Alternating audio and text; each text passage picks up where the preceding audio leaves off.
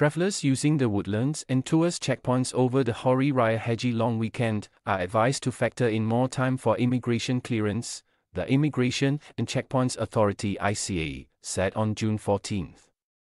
This is because traffic at these land checkpoints is expected to remain very heavy during this period, it said in a Facebook post.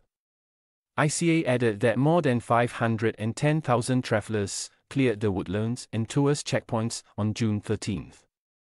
Hari Raya Haji falls on June 17, and within the school holiday period between May 25 and June 23.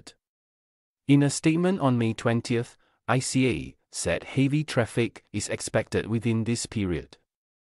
During the Good Friday long weekend from March 28 to April 1, almost 2.3 million travelers crossed the two land checkpoints connecting Singapore and Malaysia, marking more than 455,000 crossings daily. ICA also seeks travelers' understanding and cooperation to be patient, observe traffic rules, maintain lane discipline, and cooperate with officers on site when using the land checkpoints. ICA said, advising people to follow its Facebook page for updates on the traffic situation at the land checkpoints.